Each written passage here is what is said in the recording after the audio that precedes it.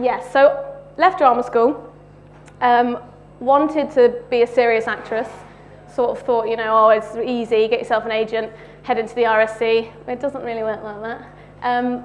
Luckily, I come from a comedy family. My mum is an actress. She is Felicity Montague, she's Lynn in Alan Partridge. So, and my dad does radio comedy for BBC Radio 4. So it's one of those things where I think naturally I sort of just needed to accept that comedy was something I needed to go into. I knew a lot about it by this point. I'm going to play you my little advert because, you know, if you can't, how do I play it? Just show me. If you can't accept, you know, your embarrassing moments in your life, they'll just come back to haunt you. So this was meant to be for the Football World Cup, and thanks to the football players who get paid astronomical amounts of money and failed miserably in 2014, I didn't get my big buyout. So, you know, I wish I was a football player rather than an actress. But this is just an example of what you end up doing for money in comedy. So please don't judge me too much.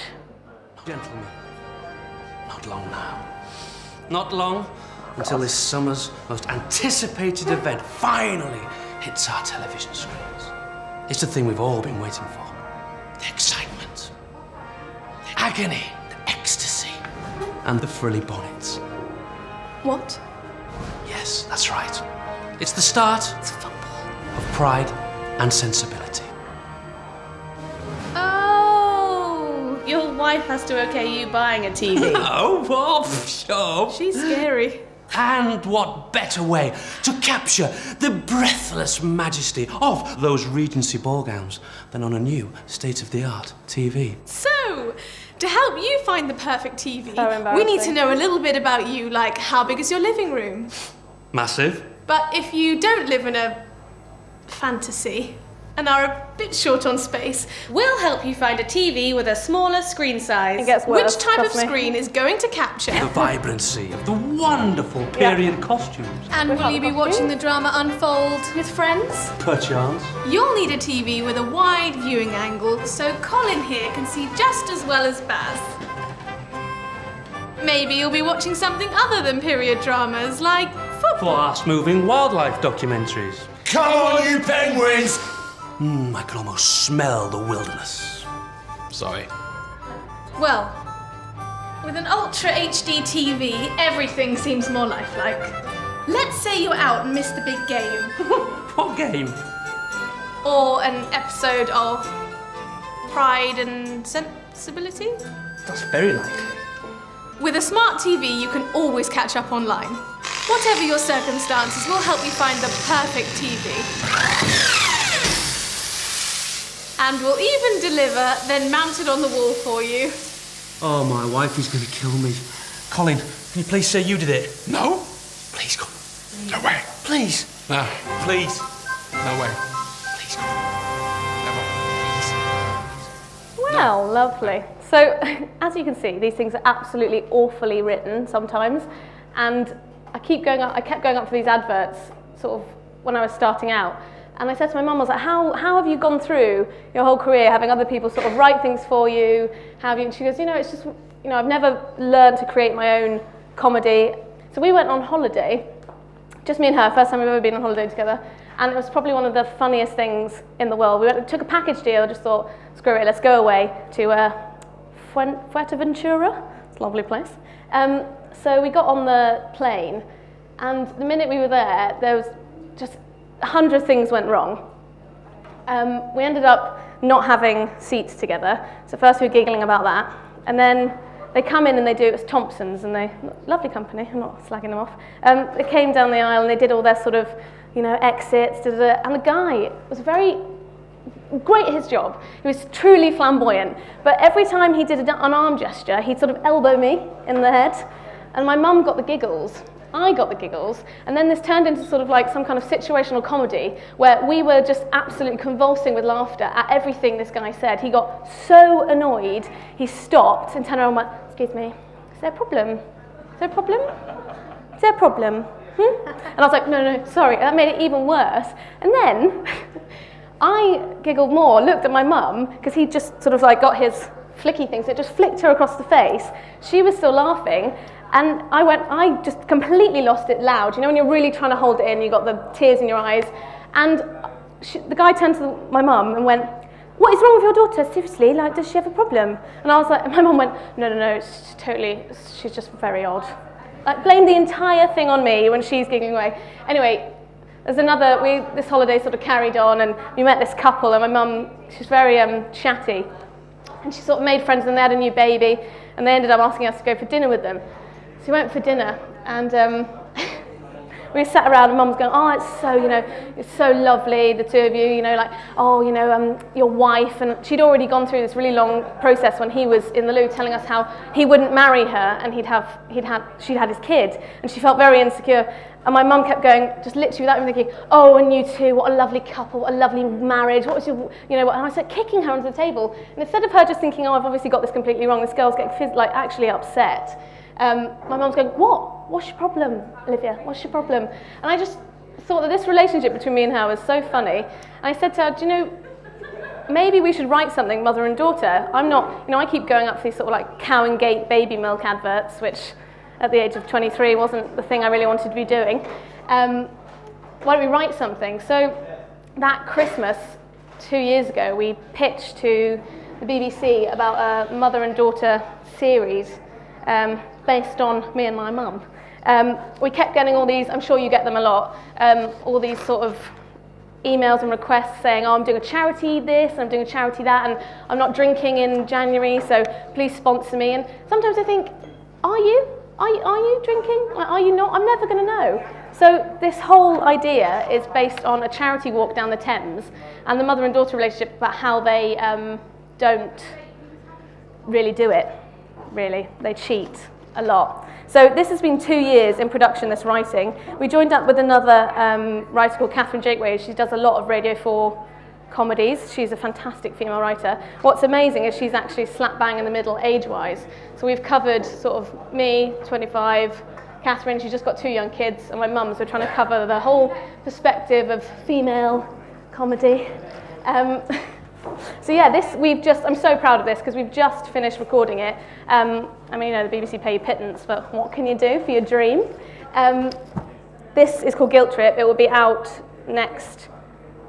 between April and June 2016. So it's a very long span, writing for radio, but the aim is obviously for TV. That is 2 years of kind of discussing ideas, creating characters, trying to find like the funniest situations. My mum actually went on the walk, a little bit of it actually, it's a lie, we didn't do the whole. It's all about the Thames part, so walking from the source to the end of the Thames. We didn't do the whole walk, we did about a couple of miles. But even on that walk, I came back from London, I've been sort of doing some work in Harrods, as you do as a struggling actress, and I came back and Mum was like, "Don't worry, I've got everything. I've got all our like supplies for this walk," and I was like, "Brilliant." It's got up at 6, went on our walk, started walking, and I was like, "Oh God, I can see you've got a thermos." And she was like, yeah, I've got a thermos. I was like, "Brilliant." I was like, "Do you have some snacks?" And she was like, "Yeah, I've got some snacks." So we sat down about an hour and a half until I was like, "Oh, crack out the thermos." And she got the thermos out, and I opened it, started pouring it. And I was like, "This is water. Why would you bring water in a thermos? Just put it in a bottle. Like, why didn't you bring coffee or tea or something? Why would you?" So this is just, I find comedy, for me, it comes from natural moments. I don't know what you guys enjoy for your comedy, but what's your sort of, like, what's your favourite kind of comedy? What do you find funny, is what I think I'm trying to say. I love Gavin and Stacey. Gavin and Stacey, yeah. Okay. Peep Show, yeah. Awkward situations. Absolutely, yeah. Anyone sort of into black comedy, like dark humour? Yeah. See, what's so nice about comedy is everyone is completely different about what they want to go into. I think it's very hard as a comic actress or writer to sort of find your niche. I think mine is definitely based on family, weirdly, and sort of situations that arise. Where am I? Am I going to play you? So this is a radio comedy that I did in January last year. How do I get that? I'll try. I'm so sorry. I'm not very good either. Yeah, I'll just play you a little clip. But this is written by a really, really clever guy, but it's all based on a sort of failing advertising agency. It's just been nominated for like Best Live Audience Comedy. What's different about ours? Sorry, I'm not really on a very good linear discussion topic. What's funny about our one is it's all based on location, and that's a really rare thing to have in radio. Most of it, comedy, is done in front of a live studio audience. And I do urge you, if you do like watching live comedy, the BBC do so many live comedy gigs, and you get the tickets for free.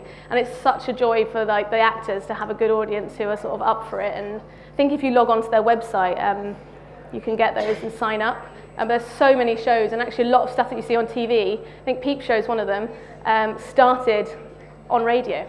So I will play you a little snippet from this thing. I think it's only like 20 seconds. Oh, audio, yeah. Well, I can't see it anywhere. What are you wasters doing? We're not wasters, we're creatives. They're playing Hunt the Stapler. Laura, why are you in here? I hid the stapler. What about reception? No one ever calls. But what if they did? They can't. I left it off the hook. She thought of everything.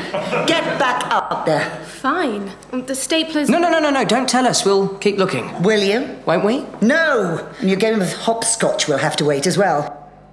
Yay! Okay, small clip. So, well, how long are we going for? 2 minutes. Right. So yeah, that's a bit of radio for you. I think what's also great about comedy is if you go to... Has anyone been to the Fringe? Yeah, that's where like a lot of people start out. So that's exactly what I've been doing for the past couple of years. I actually went up to the Fringe with my brother. We wrote a show about Harrods, because I worked in Harrods for a couple of years. Got some great stories from there. But actually that character in the radio is based on a girl I used to work opposite. She had no idea what she was doing. She was the most bored person I've ever met in my life. And I think, for me, again, that's where my comedy comes from. But when you go up to Edinburgh, it's just a complete mad sort of, there's 4,000 shows playing. And if you don't have a good publicity or sort of like money behind you, basically, it's quite hard to get your show out there. I actually did a free Fringe show. I'm really proud of my show, and I'm going to be doing it in London with my brother.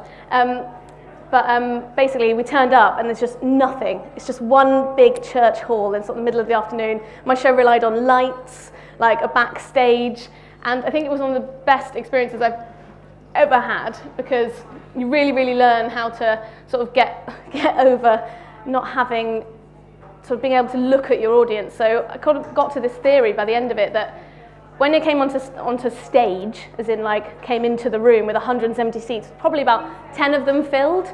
It was almost as if I'd gone to a house party and sort of gone to the loo, and it was someone's house party. I wasn't really invited, and I closed the door handle had come off my hand, and I was like, oh, turn around, there's the host taking, whatever he's doing on the loo, and I'm thinking, oh my God, and he's like, what are you doing? And I'm like, I don't know, what are you doing?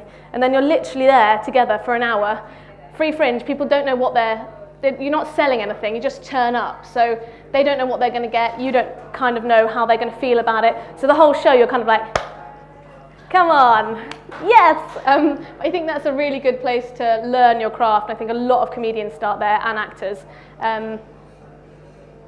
Yeah, I think I've chosen a very bizarre subject course for you this afternoon.